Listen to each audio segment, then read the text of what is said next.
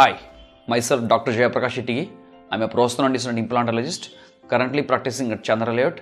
The clinic name is Asanamba Dento Care, and also I am working as a professor and head of the department of prosthodontics, and the university name is Rajiv Gandhi University of Health Sciences.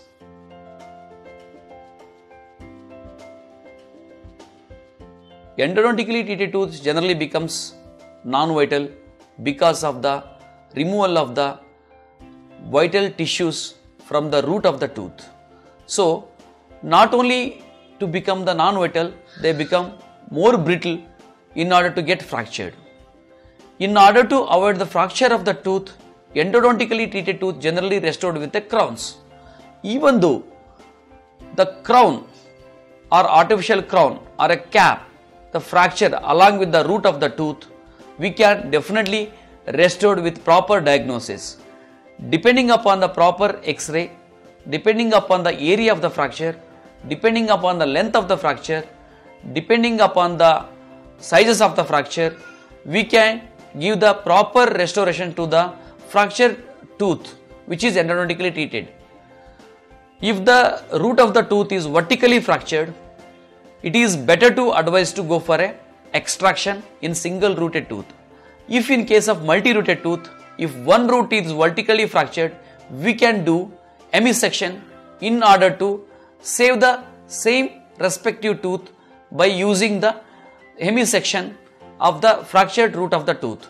If the fracture of the root of the tooth is continuous or more damaging factor more than the apical 1/3 or 2/3, it is unfeasible to restore the tooth with the any other kind of restorative materials.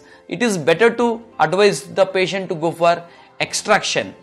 So, if the root of the tooth is asymptomatic after fracture of the tooth, we have to keep the patients in observation in order to avoid the formation of any kind of pulse, pain or anything else. If the patient is asymptomatic even over a period of time, definitely we can restore the tooth by using a post and core method. The post and core method is in order to restore the tooth, the health of the root of the tooth is very important.